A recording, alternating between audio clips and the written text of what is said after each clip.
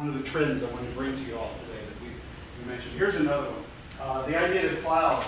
Computing in the cloud, kind of very buzzwordy to some degree, but it is something I see happening. Cloud computing is saving your stuff up onto the great servers in the sky.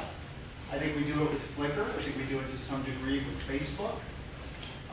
With some of the other sharing sites, using Google Apps is one way we might save to the cloud, saving our Google Docs. Here's a personal example.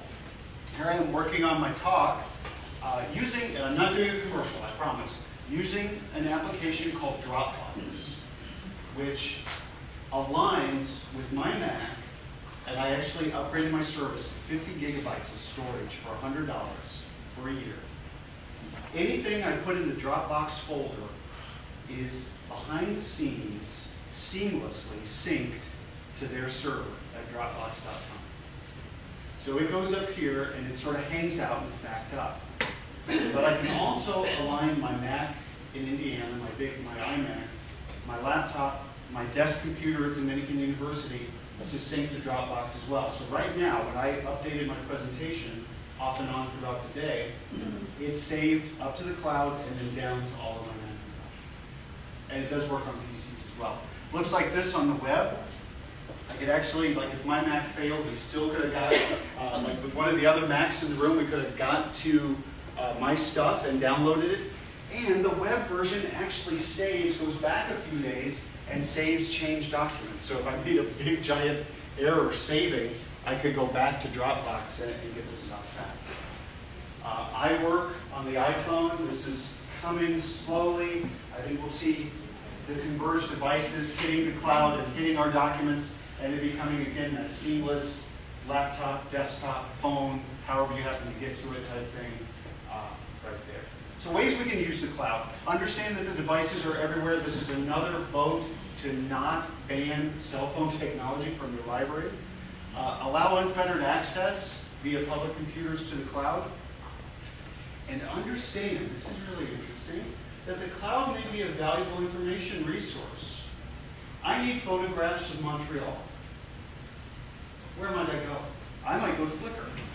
And I might do a search, and I might click that little thing that gives me the most interesting ones first. And what I'm doing is tapping in to the cloud.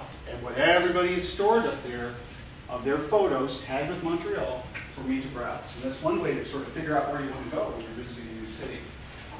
My friend Blake Carver actually put this on Twitter. More and more I'm finding answers to questions not from a search engine, but a search of my feed reader. And that spoke to me. I thought, yeah, that's what we mean when there's information to be found in the cloud.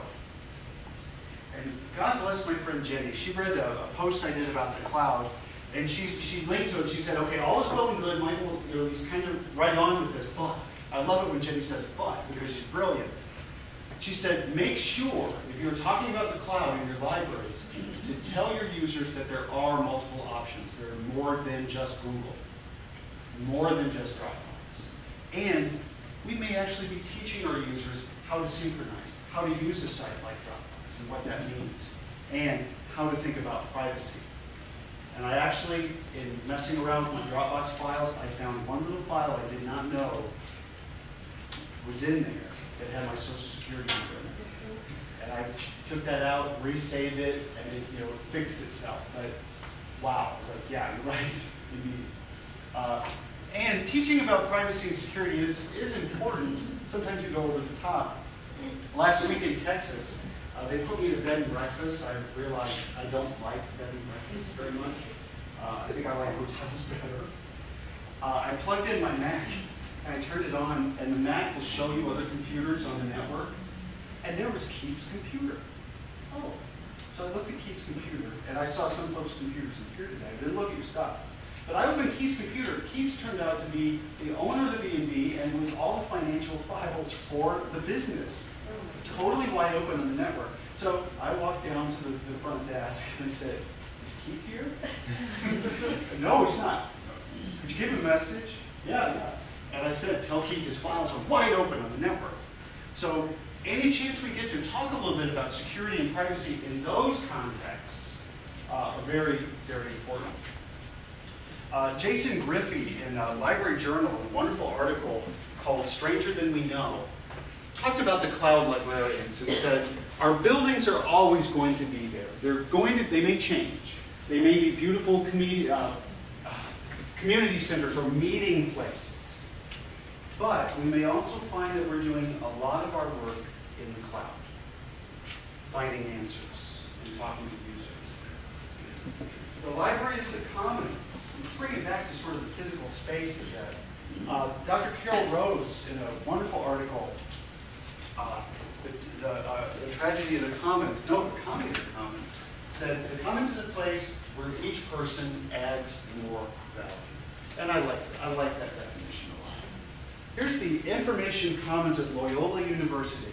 They tapped into the fact that their students need creation tools, and they are circulating mini digital video cameras. Georgia Tech's Computing Center in the Learning Commons, loads of computers for the students to work on. And this is just one section. Here's the other one, and this is more interesting. They call this Zone 3 at Georgia Tech, and they've done some experimental spaces as part of their commons. This is a space that can be anything. All of the furniture is on wheels, kind of hard to see, but everything can be moved around, okay? And these, you can actually make like a tent around your workspace, like you, 5 or 6 students, if you're working on your group presentation. You can make a tent, block sound as well, and sort of have your own space. And when you're done, it sort of becomes the next thing for the next group of people. It's a flexible space. It can be anything it needs to be for the students. Balance this out with a sign I saw in the Southern Library, academic library: do not move the furniture under any circumstance.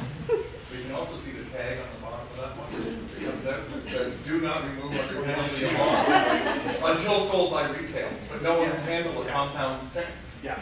So you go to people's homes and they leave this stuff out, because they're afraid the tag police are going to come in. They'll get me if I so they're moving the tag out. So they leave it on their furniture. Absolutely. Ohio State University multimedia production stations in the library for creating whatever, podcasts, videocasts, whatever the students need to do. And in fact, very interesting to think about how we design our classrooms. There are laptops everywhere, and specifically, we've noticed on campus that there are more and more Macs every semester, which is really exciting for me. Yeah, I know. And one thing I taught in a room a couple weeks ago, one thing we noticed, there weren't any outlets in the room. And I'm walking around teaching, and it was exactly like this. Everybody was trying to get to the outlet, and somebody brought a surge protector, which are everybody's friend if you do this, at a conference or at a classroom. It's amazing how quickly things are moving. Oh, that's it. This is the coolest. That is the coolest thing in the world. Yes. It fits. You know, your own 5 bar. And look at this. This is at the Oklahoma City airport. Who knew? Who knew that you could? And I think we should do this in our libraries, in our classrooms, do the power thing, but do the USB power thing as well. Think of what you can charge here. Your iPhone, your iPod. I never thought of that. University of Toronto and Ryerson are putting in wireless electricity.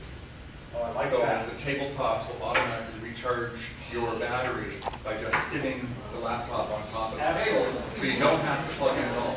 Absolutely. I love that. All right. Brian Matthews wrote a bit about this in Ubiquitous Librarian.